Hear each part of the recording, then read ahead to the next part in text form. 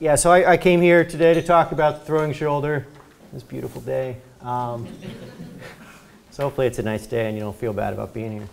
The shoulder is a very interesting joint, and as much as I'm going to talk here today, it's probably one of the less well understood joints that we have to deal with, especially in the throwing athlete. There's so many things that are going on there. It's a joint that has a significant amount of range of motion, and that range of motion is very important in being able to throw a ball hard and fast. But at the same time, when you start to have either increases in the range of motion or decreases in the range of motion, it's hard to determine what's normal and what's normal for any given person. So that being said, it's a very interesting joint, and hopefully this will be a good talk and you'll enjoy it. So, I also am going to take time to talk a little bit today. How many people in here, just to get an idea of the audience, who's like an athletic trainer? And then like therapist? Okay. Any coaches? Okay. So, well, okay. Well, anyway. So, I mean, the main gist of the talk here is that most of the injuries that we see, especially in throwing athletes, are overuse injuries. So, the STOP program is something that Jimmy Andrew had started a while ago. Basically looking at the amount of throwing and other activities that youths do nowadays that cause overuse injuries. So these are injuries that happen and because of repetitive activity, and that can hopefully be avoided. So here's my plug, and I'll plug a little bit more as we keep going on about not throwing too much, too early. Just a little brief outline of the talk, a little introduction, talk a little bit about epidemiology of the injury, a little bit of anatomy, talk a little bit about biomechanics, injury and treatment.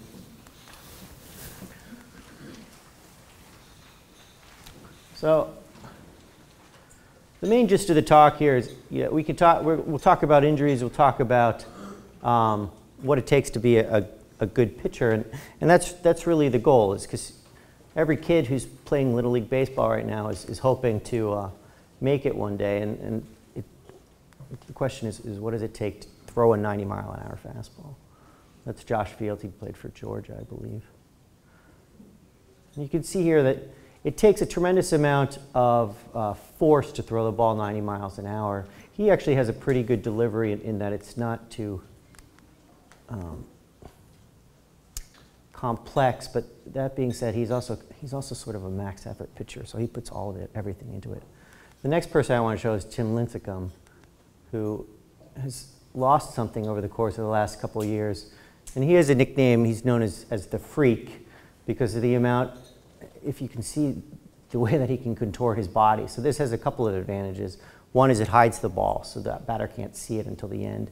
The other thing is he generates a tremendous amount of torque and velocity as he's throwing the ball. And that starts all the way down from his legs, the way that he turns his trunk when he throws, and the way he brings his arm back. And all of these things have to do with how hard you can throw a ball.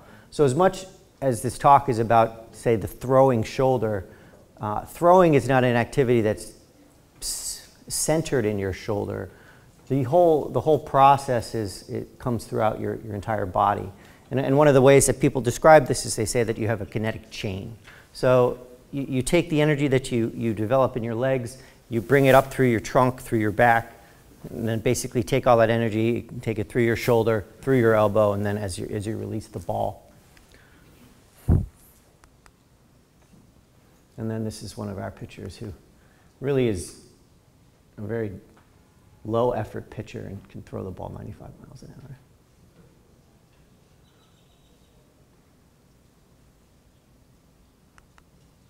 So a little bit of shoulder anatomy. When I explain things to patients and stuff, if you look at the shoulder here, there are basically three parts here. So here's your AC joint.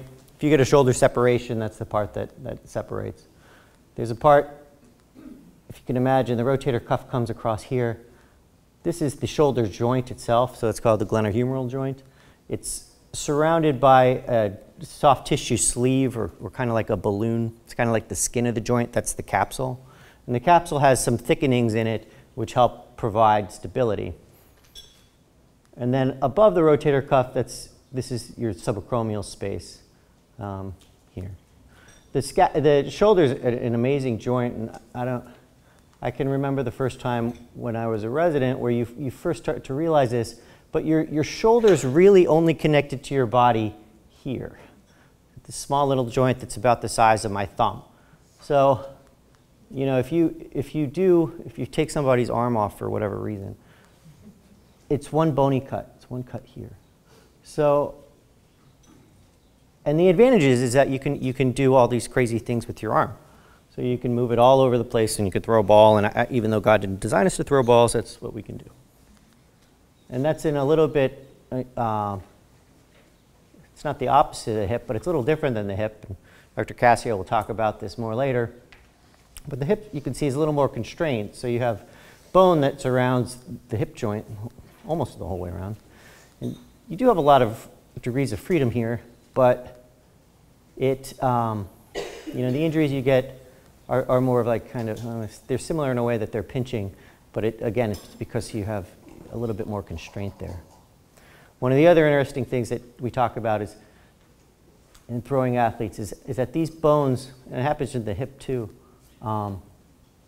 they're smart. You know, I think God created us for a reason, and they create us in a certain way, and our body responds to what we're doing. So a throwing athlete, the way that their bones develop and grow is different than somebody who doesn't throw. So when you're born, this bone is what's called 90 degrees retroverted. So it's almost, I don't want to say it's pointed backwards, but it's pointed backwards.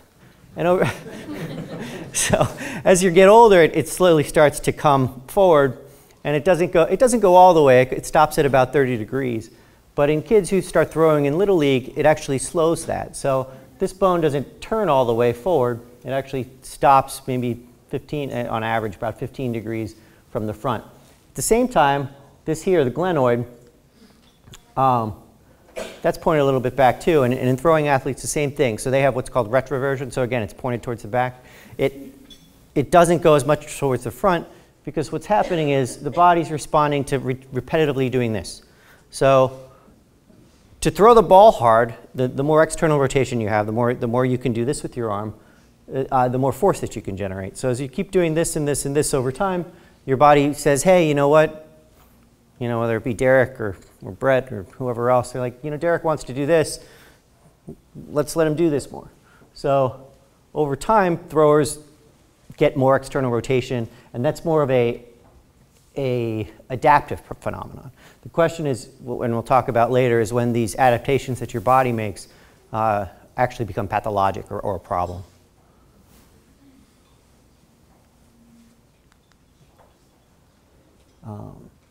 At the same time, we have to remember that the scapula, so the scapula is attached by that one bone here, but it's also attached by all these muscles that help turn it. So it has the ability to turn, which actually is almost a third of your ability to do this. So, you know, 2/3 of it's in the shoulder itself, but a third of your ability to do this comes from this bone turning and allowing the bone to turn on top of it, so here.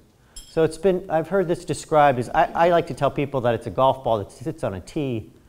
I have another friend who says that this is kind of it's like a seal. So this is a seal that holds a ball on its nose as it goes up. So again, getting back to the glenohumeral joint, there's not a lot of stability here. So this picture, I did this on purpose. I left the ligaments and stuff out. There's not much here that holds this golf ball on the tee. You have a thing that's called the labrum. So it's a little bit extra cartilage that goes around the rim that helps keep it in place. And then the capsule, again, the skin that goes around the joint helps keep it in place by itself. These are some of what are called static stabilizers, or things that just keep the shoulder stable by doing nothing. At the same time, you have what are called dynamic stabilizers, and those are the muscles. So that's your rotator cuff, and then your biceps part of your biceps comes up in here and attaches to the labrum too. So this is your rotator cuff. I like to think of it as you've got one in the front, 1.5 on the top, and then 1.5 in the back. So here's your supraspinatus, your infraspinatus, and teres, and then the front is the subscap. And the job of the rotator cuff is to take that ball and make sure that the ball is centered on the head at all times.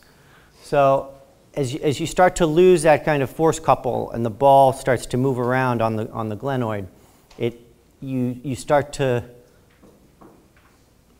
lose a couple things. One is the force that the muscles are able to generate decreases.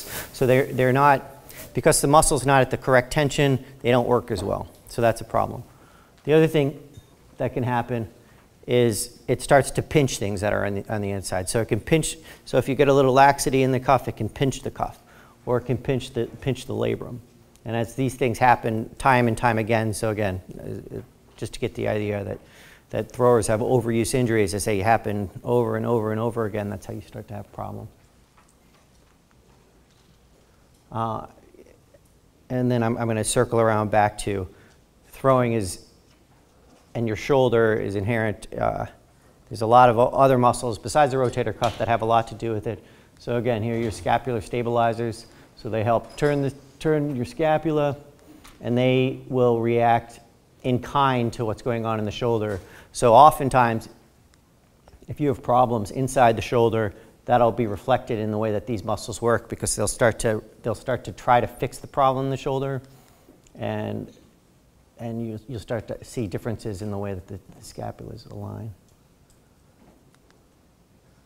There are a number of muscles in the front, so pec major, the pec minor I left off on there too, but the pec minor actually has a lot to do with the way the scapula moves. And a lot of pitchers will have tightness in their pec minor, and that'll protract their shoulder and tilt it anteriorly.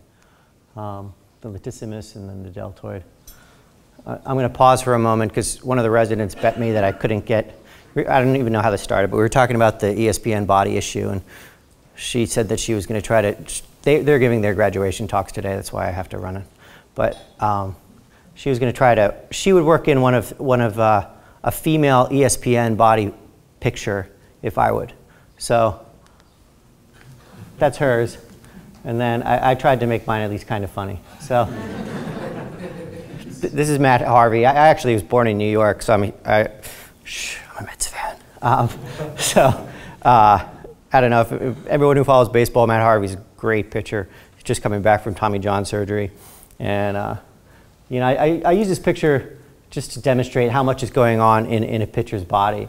And I put on all these little things because, you know, we're here talking about the shoulder, and when everybody talks about throwers, they talk about their shoulders.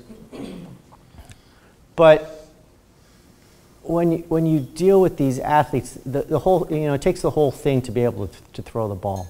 So last night we were at dinner, we were talking about, you know, one of the things that I do for the team is that I go through the medical records of 300 athletes, of like prospects. And when you look at the pitchers, they get injuries everywhere, and it all has to do with this kinetic chain. So it all has to do with the ability to take the ball, take the energy from the ground and throw the ball.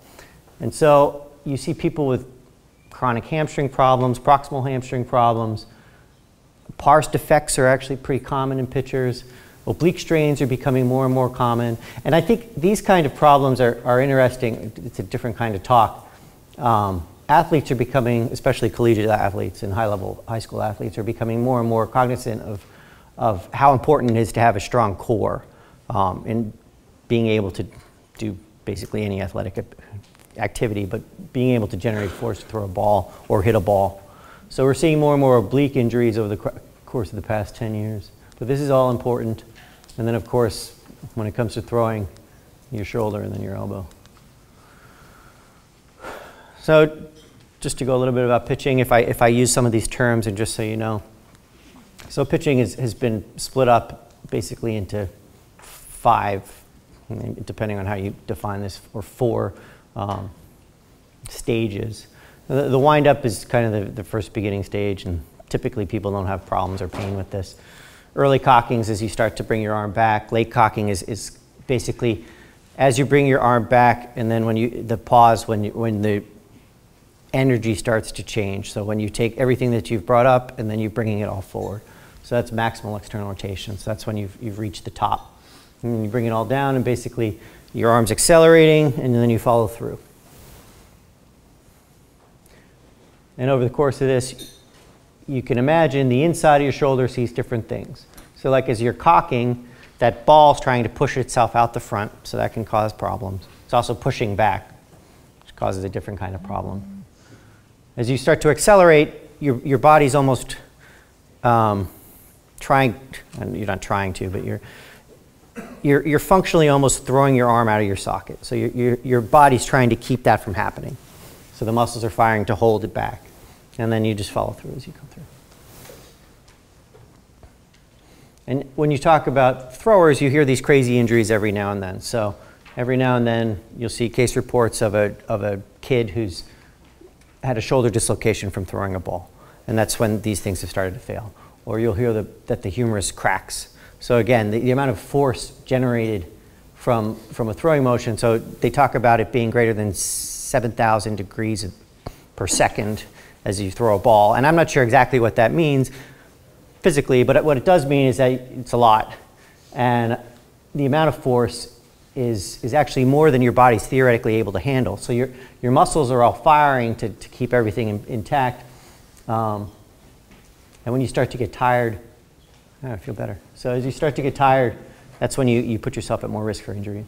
Same thing with the Tommy John injury. So the amount of force that your elbow sees when you're throwing is about maximal range of the ligament being able to take it.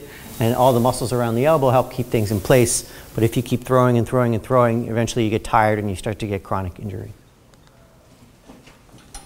So again, shoulder sees tremendous force during overhead athletics. What do we do with these athletes?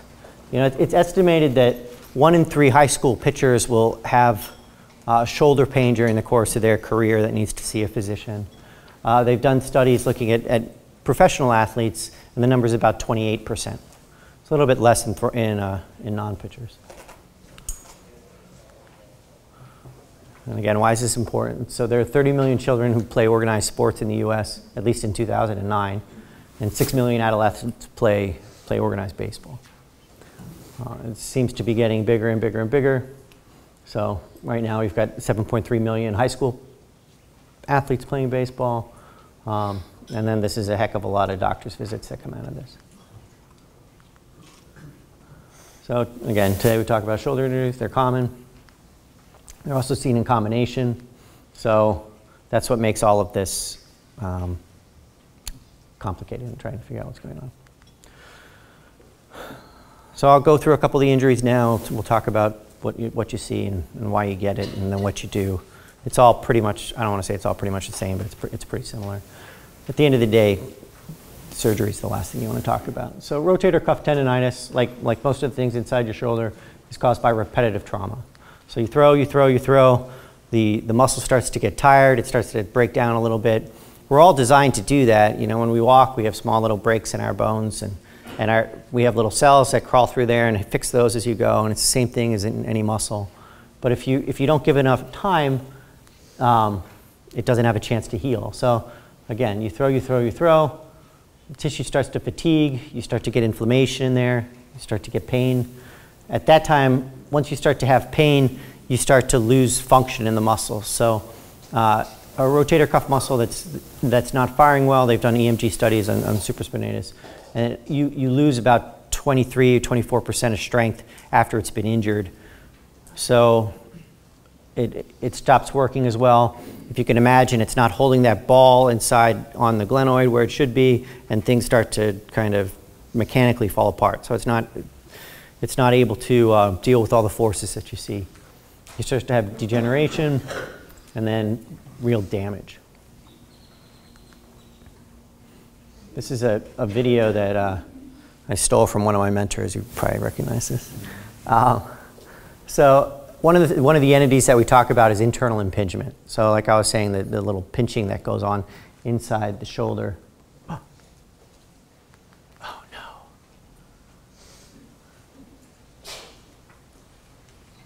Oh. That's sad. That was my favorite. That was my favorite video. Anyway, so this is a video that it's trying to show what I'm talking about. So basically, what you see what's going here on the outside is he takes this arm and he makes the arm do this. So he keeps doing this, and at the same time, he's got this camera inside the shoulder. And it's looking inside the shoulder, and basically what it's looking at is it's looking at the top of your labrum, so it's basically the top of the inside of the shoulder, and then you can see the rotator cuff, you can see the biceps tendon, and you can see the ball as it's moving. And so as it moves, you can see the rotator cuff kind of come inside and get pinched between the glenoid and the ball of the humerus. The question is this normal? Actually, on one hand, yes, it probably is normal. So this was a study that was done by Albrecht, I don't know, it was a long time ago. It's 16 years ago now. So he basically took 10 asymptomatic pictures. So these are pictures who've had no problems. And they put them in that position on MRI to see what happened on the inside. They did it on both shoulders. And they saw that you have this impingement on the throwing side in all the pictures. So it's probably normal. And again, part of it comes back to the adaptations that your body makes. So I think at the end of the day, your body recognizes that when things start to pinch, that's when there's a problem. So as you start to throw earlier in life, your body makes changes so it avoids that initial pinching. They've done other studies looking at pitchers who haven't pitched or thrown a lot during their early years, and they actually have they impinge at a lesser degree of motion, so like a lesser external rotation, so like here as opposed to here. I'm exaggerating, and they're at a little bit more risk of having labral injuries, for better or worse. And then the whole thing comes back to whether or not you have stretching or tightness. So in general, the anterior part of your shoulder tends to become lax. So as you start to do this, the ball starts to push out the front, and over time, it kind of stretches out the ligaments, so you have a little bit of laxity in the front. Again, at the beginning, that may not be a bad thing. It may be a normal thing. It may give you a little bit more external rotation, but at some point in time, it may cause too much laxity, and then you get a little bit of sloppiness in the shoulder and a problem.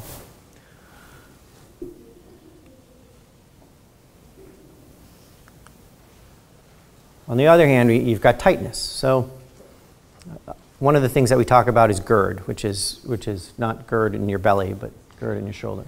So GERD is glenohumeral internal rotation deficit. So again, in throwing athletes, one of the things that happens is your bones change and you start to get external rotation as you start to lose internal rotation. So you're not able to turn in as much as you were initially. If the total arc of motion is the same, so if you're able to do this, and it's the same thing as like here and here, total, then that's not that big a deal. But as this capsule starts to tighten, which can happen if you're throwing too much or not stretching, you put yourself theoretically at risk for injuries to your shoulder and then injuries to your elbow. So what happens is you wind up taking, you're trying to generate as much force as you can, and if you're losing the internal rotation in your shoulder, it has to come out someplace else, and usually where you get it is in the elbow. So again, throwing is an overuse phenomenon. If the pitcher's fatigued, they should come out. You shouldn't pitch, and you hear different things, but you probably shouldn't pitch 8 or 9 months in any 12-month period. We don't have that problem in Baltimore because the weather's cold, but I bet you have it here. You should follow pitch count limits, and the biggest thing to following pitch count limits is not pitching on different teams. So it's really easy to not follow the rules if you're on multiple teams because nobody's counting, except mom or dad. Basically, you want to avoid radar guns. So a young kid shouldn't be pitching max effort all the time. They should be working more on their control and being able to be a more effective pitcher and not necessarily a thrower. Again, conservative management for all these things. So you want to do activity modification. So you want to avoid overhead activity, NSAIDs, increase shoulder range of motion, and then inject with caution depending on the age of the athlete. I would put, I don't know if you can see this per se. This is a patient of mine. So again, this is just to orient you. This is the humeral head here. This is the glenoid. This is the labrum. The labrum's mostly normal in this patient. A little bit of inflammation here. There's a problem up here, so that's kind of the beginning of it. But this is a patient who had a significant amount of GERD, and I wound up doing what's called a capsular release here. So this is behind this, what's a heat wand basically, is the capsule. So that's basically the skin in the joint. And what you do is you basically cut the capsule. This is a undersurface of the rotator cuff tear, so it's kind of wafting in as we're going. And then that's the release. So as much as I'm a surgeon and I love operating, because I do, that's not the goal. Like I don't want to really see that often. Like you want to avoid that. Okay, so rotator cuff tendonitis, this is a little different problem. So over time, again, you have a little wear inside the rotator cuff itself. Again, conservative management. So when I say rest for 2 to 6 weeks, that's basically stopping them from throwing that long. It does not have to be total rest. You may want to take a couple days off, but at the same time, these people can be doing basically therapy. So you're doing exercises to stretch, you're doing exercises to strengthen your scapular stabilizers, you're doing exercises with the rotator cuff, but nothing that really causes real pain. You want to get the inflammation under control. You can do this with whatever modality that you want. And then again, stretching and strengthening and gradual return to play. There are basically 2 kinds of rotator cuff disease. There's compressive disease and tensile disease. Usually in throwers we talk about tensile disease because we talk about the energy that the shoulder sees as you're accelerating and following through. So as you're doing that, the rotator cuff's basically just saying stop, just trying to pull everything back. So it's a tensile problem. A compressive problem, something where the thought is that the rotator cuff pinches on the upside of the bone or where the acromion is. It happens in throwers, but it's less common. It's more in volleyball players or swimmers. This is you get a tear on the bursal side or the above the inside of the joint. And then there are a couple of anatomic variants that can cause that as well. Basically changes in the acromion. But again, that happens in throwing athletes too. And then the idea of laxity and instability. So, the simple things is if somebody dislocates their shoulder sliding into a base or whatever, that's something that's easy. It's clearly a problem. The problem is when you've got somebody who's been throwing for a long time, and the question is are they unstable because their shoulder's too lax, or is this a normal kind of laxity?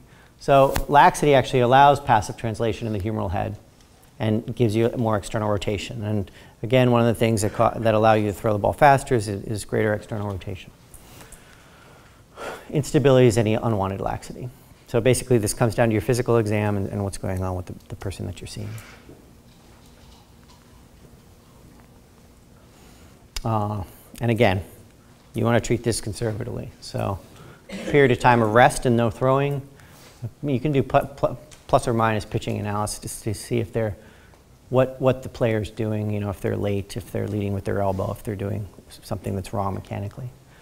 Rotator cuff strengthening, scapular strengthening, and then gradual return to sport. If you're not getting better 3, 4, 5 months, you can consider surgery. And that's basically to tighten things up. Labral tears, I was talking to Leon a little bit about this yesterday. They're really common in throwers. It's not necessarily the kiss of death of somebody's career, although fixing them is almost a kiss of death. Basically what happens is, if I had that one video, it shows how the labrum gets pinched between the cuff and the ball, and this happens time and time and time again as you're throwing. Your body responds to this, and usually what happens is the superior aspect of your labrum grows, so it grows to help support this, and you can get little splits and cracks in the inside of it. So getting an MRI on a collegiate pitcher who's having no problems, oftentimes you'll see a bigger area of the of the labrum there, and you may or may not see a split in it, and the split may or may not matter.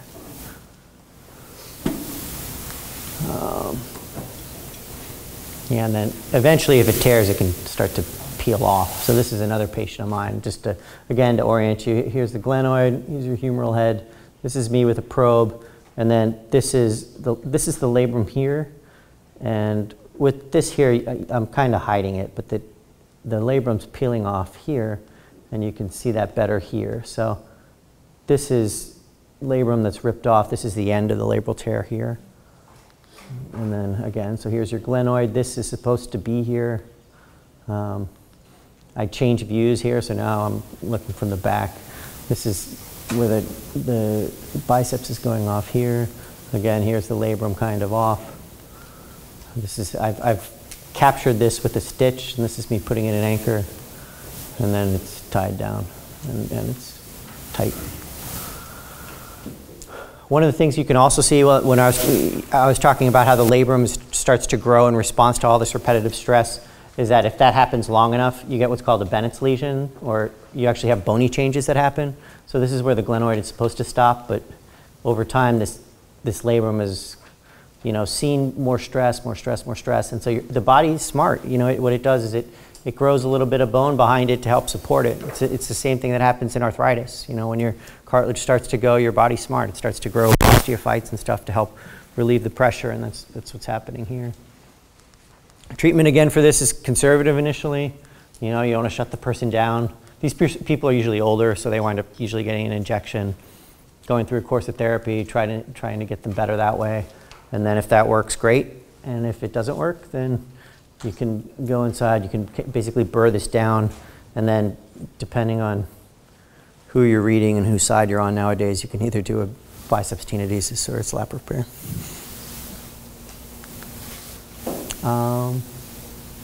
Biceps tendon. So I haven't talked too much about the biceps tendon, but it goes inside your shoulder too. It plays a big role in stabilizing the shoulder dynamically, helps keep it a little bit from translating, but primarily from translating upwards. Or upwards, when I say upwards, kind of towards the acromion. It can cause pain for a lot of different reasons. It can cause pain with a slap tear because there's a slap tear. So the slap tear is where it's basically the labrum rips off the glenoid. But the biceps tendon also is attached to the labrum, so if it pulls every time on this injury, it will hurt somebody. It'll cause pain if you have instability because it's working harder now to keep the shoulder where it should be. Like you can have pain with tendinitis because oftentimes the tendinitis is close to the sheath where this biceps tendon runs, or tendinosis. And then the treatment, varies depending on the cause. There's been a lot of talk in professional baseball lately about whether or not you should do a tenodesis or a slap repair when you have these kind of injuries. And I think things seem to be a little bit more, we're evolving towards maybe doing more biceps tenodesis, but right now it's probably not the best thing to do to start. I think, as John Uribe would say, he's like, God put things there for a reason, so if you start cutting things out, it may not really help you. So subacromial impingement, that's again above the rotator cuff. That's kind of compressive disease. People will have pain with activity and throwing. You'll have pain with sleeping on that side. Your physical exam's a little bit different. You have pain with a Hawkins and a near. Again, you want to start conservatively, rest, NSAIDs, and therapy. I'm more likely to inject this. And then if people aren't getting better, you can consider arthroscopy. This is an example of this. This is a high school athlete that I had that just wasn't getting better. You probably see nothing here because you can't. So this is the tip of the probe. This is all bursa, so this is all just garbage. This is after I've been sucking down the bursa for a while. So this thing's a shaver with the suction on it. It basically sucks the tissue in and cleans it out. So here's the bottom. This is the rotator cuff here. Oftentimes we talk about there being a spur, so there's a little piece of bone here. So people's anatomy is a little bit different. So some people have, type 1, type 2, type 3 acromion. So the amount of slope there is on the acromion may or may not play a role in developing this kind of bursitis, probably does. So what you can do is you can use a shaver to shave this down so you have more space here so things aren't pinching anymore. And then it's nice and clean. So you go from So this is your rotator cuff here. This is your acromion, a whole bunch of space now. So you basically go from this to this. So AC joint disorders, again, these are common. They're more common in older athletes. Again, here's your AC joint. Sprains, so that can be an acute injury. If you fall on that repeatedly, you can actually damage the disc that sits inside here and the ligaments that hold it together. That's separating your shoulder.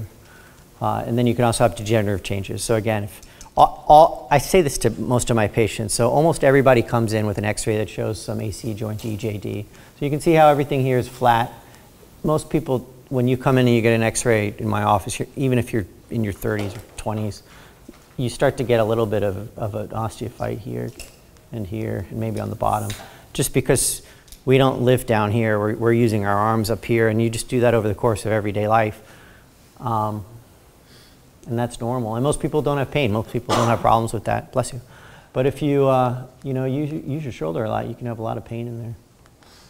And this is just an example of, this is another high school athlete I had he actually was a wrestler in addition to be a baseball player, and he just had a ton of AC joint pain that didn't respond to injections or therapy or anything. So just to orient you again, so this is basically going to be your acromion going in, and then clavicle.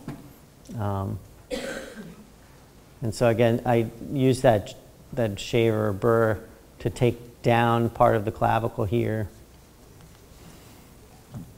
And then because my hospital's cheap, I take the back of a rat tooth pickup, which measures 12 millimeters, to make sure I've taken enough. So just to get on my soapbox again, so I don't say all of these injuries, but all of these injuries are overuse injuries. So overuse is considered excessive and repeated use that causes injuries to the bones, muscles, and tendons. Children are at risk, especially because they have immature bones. One of the things I didn't talk about, because I didn't know how much time we would run into, is you can get overuse injuries where if you repeatedly throw, you get what's called little league shoulder, and that's when the physis starts to widen, and it's functionally, you've broken your bone from throwing too much. So your bones are, young bones have certain properties which make them strong, but the fact that they have a physis also makes them weak. If you don't rest enough after an injury, you get overuse injuries. Poor training or conditioning leads to this. Specialization in one sport, and then year-round participation. And I do understand that it's a balance. If you, what does it take to be perfect or excellent at one thing? I think it's Malcolm Gladwell talks about genius and how, to be excellent at something, whether it's being a surgeon or whether it's being a therapist or whether it's being a chess master or whatever. I think he quotes doing, I think it's 10,000 hours. So it's like 10,000 hours of repetitive anything makes you great at something, or potentially makes you great at something. So I can understand you want to specialize in just one sport and you want to pitch year-round, and if you want to be a great pitcher, that makes sense. But you have to understand that you're putting your kids at risk. So again, overuse injuries, you typically get deep aching inside the joint. It persists. Kids have problems lifting their arm overhead. Sometimes they talk about numbness or weakness. I wasn't sure who all was going to be here. I thought maybe there'd be a little bit more coaches. But I think you want to look at this from a couple different perspectives. An athlete's perspective is, from a kid's perspective or a high school perspective, they have pain that keeps going on and they're not sure exactly what's going on, because at the end of the day, this is a sport. It's supposed to be fun. Things are less fun when you're hurting. So they have pain that kind of continues. Their performance suffers because you have a hard time doing whatever it is that you're doing if you're hurting. And then their technique suffers and it kind of becomes fun, or not fun, and they start to lose it. From a parent's perspective, you start to see that your kid will complain a little bit more than normal. They don't necessarily want to go out there. And this happens especially early in the season when you're doing exercises that maybe you're not used to, or you're doing 2-a-day workouts. And then from a coach's perspective, it's also similar to a parent's perspective when you start to see a little bit loss of motivation in the kid. You see it a little bit more when they're doing more intense activity, and you'll notice changes in the kid's technique or form. So again, when we talk about the way that they pitch, they may be leading more with their elbow because when you do that, you're keeping if you keep the ball closer to your body or closer to your head, it allows you to create more torque with a little bit less effort. So that being said, that also probably leads to injury. So how do you diagnose all these things? Well, it can be done, it's basically what the person's saying. You get a physical exam by a sports medicine specialist, and then radiographs, and then exam. I mean, scapular dyskinesis can be easily identified by a therapist. You don't need a surgeon to do that. And then the treatment, again, it's really, you want it to be non-op, non-op, non-op. So activity modification, so you avoid the things that cause pain. You avoid overhead stuff, so you try to keep them from doing pull downs and that kind of stuff. Presses can be a problem when they're causing pain. You work on stretching, flexibility, core strength, and then appropriate return, and that includes a throwing program. So you don't go back out straight to pitch, you kind of gradually get back in there. So I just wanted to say thanks. If you guys have any questions, I'm happy to answer.